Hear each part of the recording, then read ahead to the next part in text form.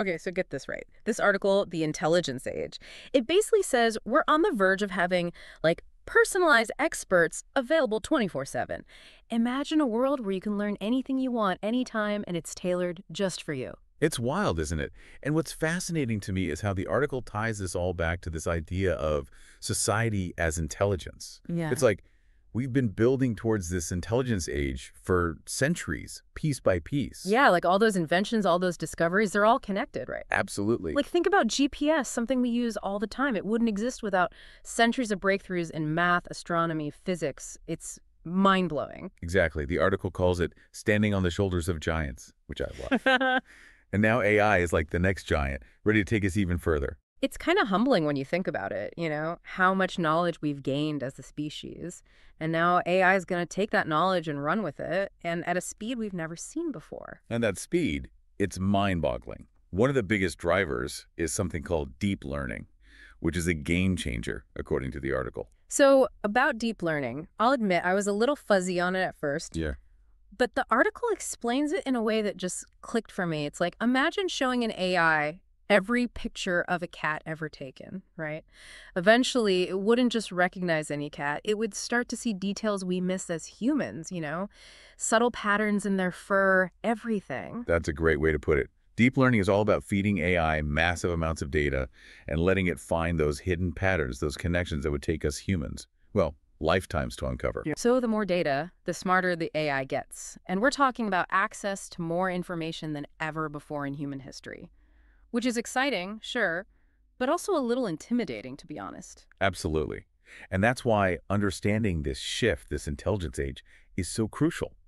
Because it's not science fiction, it's happening right now. And you know what's really interesting?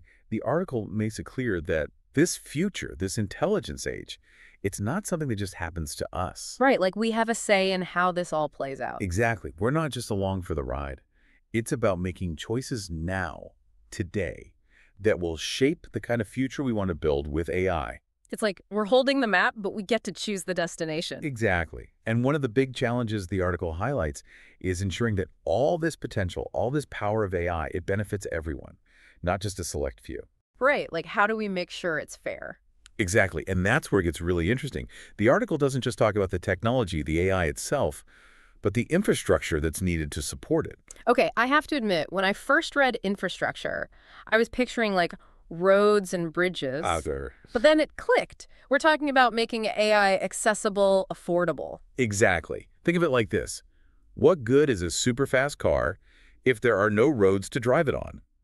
We need to invest in things like cheaper, more abundant computing power, because right now, training AI, it's incredibly expensive and energy intensive. So it's about democratizing this technology, making sure everyone has the opportunity to benefit. Precisely.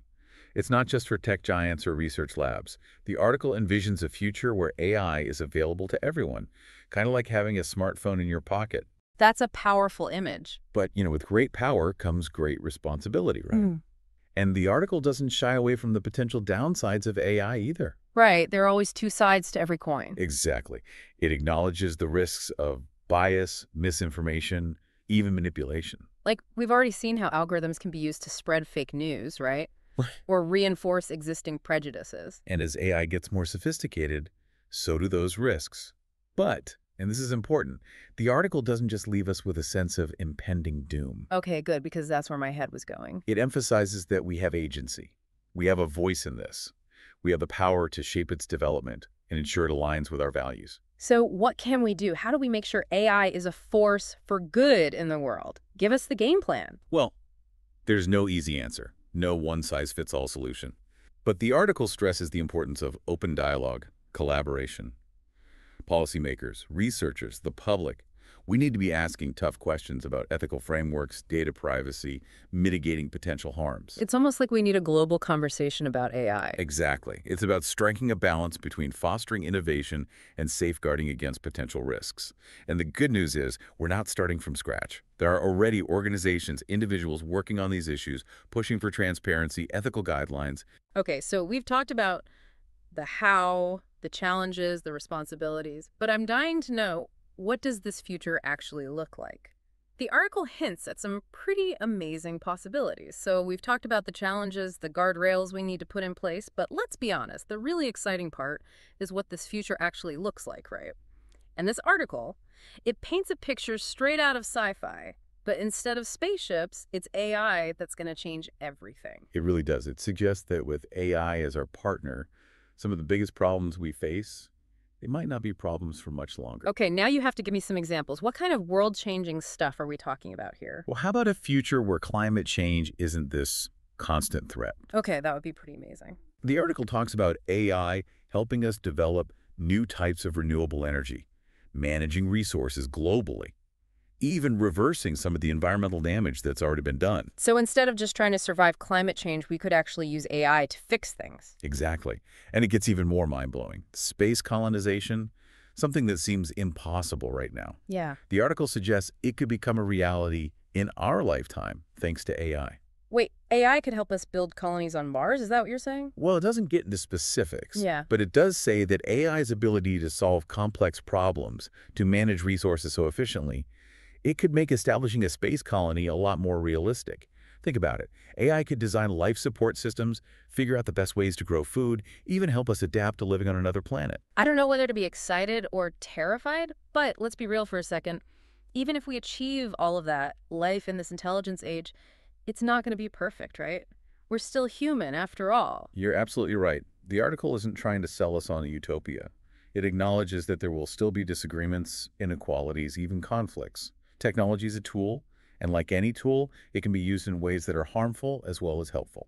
So it's not about reaching some kind of perfect future, but about navigating this new world, this intelligence age, with our eyes open, making sure AI is used ethically for everyone's benefit. Absolutely. And that brings us to what I think is the article's most important message, something I really hope you'll keep thinking about. It's the idea that the future isn't something that just happens to us. We have choices. We have a voice. We're not just along for the ride. Exactly. The decisions we make today, they're going to shape the intelligence age, determine what kind of future we create with AI. It's a powerful message. It's a call to action.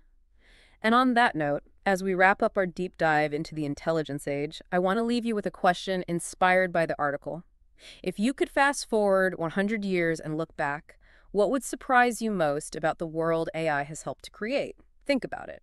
That's all the time we have for today's deep dive. Until next time, keep learning, keep asking questions, and keep your minds open to the incredible possibilities of the future.